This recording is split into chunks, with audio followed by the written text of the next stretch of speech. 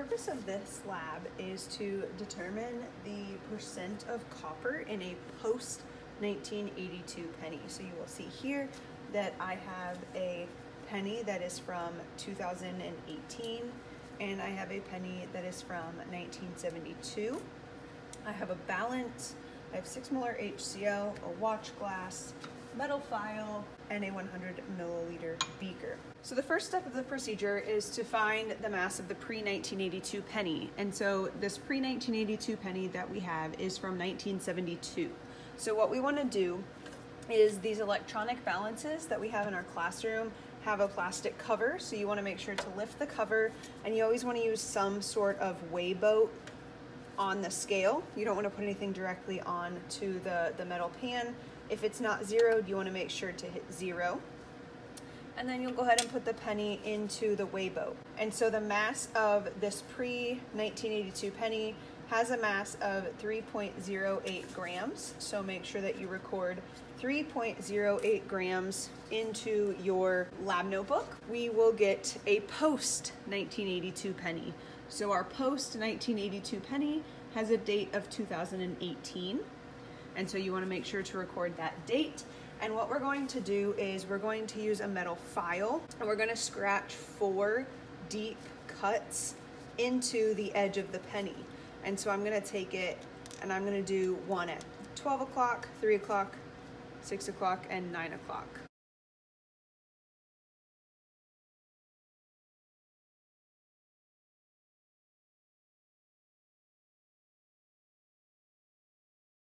Okay, so I did a few more than 4, but you will see that I have these grooves that I've cut into the edge of the penny.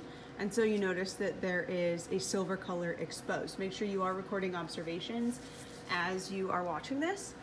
And so we have a little bit of this silver color exposed. And so the next thing that we're going to do is we would need to clean this penny with steel wool, but it's already shiny, so we don't need to worry about cleaning it. But now we're going to take the mass. So notice that it's already at 0.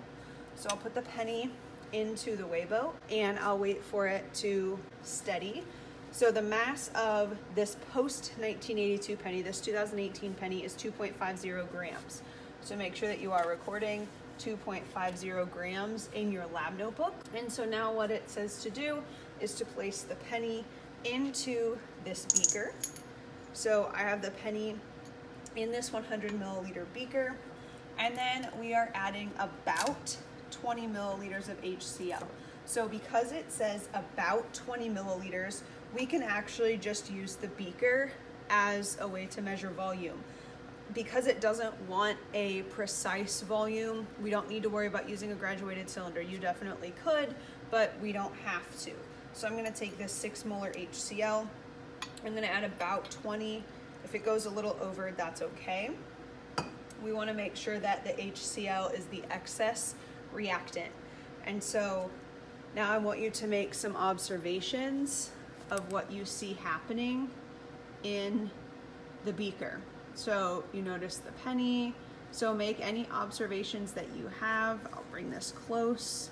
So look at the grooves. Notice how the grooves are no longer that bright silver color. So write down what you notice happening. And now what we're going to do is we are simply going to cover this with a watch glass, and we're going to let it sit and just let the reaction proceed. And so whenever you set something out for an extended period of time, you want to make sure it's on a paper towel. You can put your initials on it just to make sure that you know which one is yours. And so we're going to let this sit, and we're going to be able to make observations of this penny in this HCl. So I just want to do a quick check-in of our penny in the hydrochloric acid. So I have the watch glass on top. You're gonna actually notice there's some what looks like condensation on the top. And if I hold this close, you can actually see that the bubbles are coming out of those markings that I made with the metal file. So this is going to be another opportunity for you to take some observations between the penny and the HCl. What we're going to do now is we are going to work through the second part of the percent composition of a penny. And so what I want you to do is make some final observations about what you see with the penny in the 6 molar hydrochloric acid solution. So if you notice, you have some little brown specks at the bottom. Notice you do still have some bubbles forming, and so that's going to be important for us as well. So notice you do still have some bubbles coming off of the penny. So what we're going to do is we are going to remove the penny with these forceps. And so what I'm going to do is I'm going to actually remove the penny. Now I want you to take a look at that penny, right? That's actually just kind of a shell. Notice it's even bent. So what I'm going to do is I'm going to go ahead and I'm going to put it on a watch glass, and I'm going to start by just rinsing it with some distilled water. Okay, so I'm going to just rinse it with some distilled water. And what I'm going to do is I'm just going to use this beaker that had the HCl in it as my waste beaker.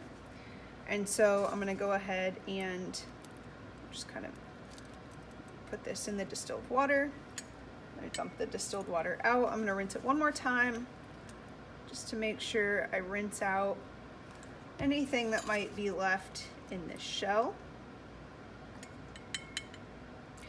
And then what it says to do in the procedure is that it says to now rinse the penny with ethanol.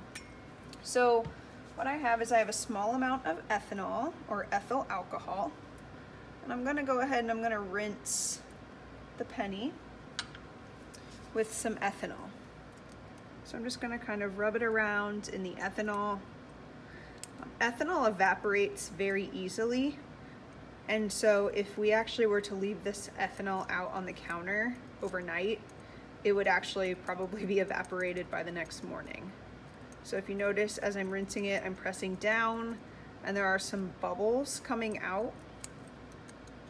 So I'm just going to make sure to rinse it in the ethanol, pour the ethanol back in, and let's see, with just a little bit more ethanol right on top of that penny. We just want to make sure it's rinsed really well. Any remnants of the HCl is out of the penny. And so now what I'm going to do is I'm going to set this penny onto paper towel, and I'm going to just let it dry for a couple minutes, because when I take the mass of this shell of the penny, I want to make sure that it's completely dry. So I'm going to allow this to dry on the paper towel, and then in a few minutes I'll go ahead and I will find the mass, and then we will be finished with the slab. We have let our copper shell dry. So what we're going to do is we are going to take the final mass of this copper shell, and then we will be ready to do the calculations. So I'm going to start by putting the weigh boat onto the scale, and then I'll zero. And what I'll do is I will add the copper shell, and after the reading stabilizes, it is 0.29 grams. So the very last observation that we will record is that the mass of the copper shell, it's now decreased a little bit, the mass of the copper shell is 0.28 grams.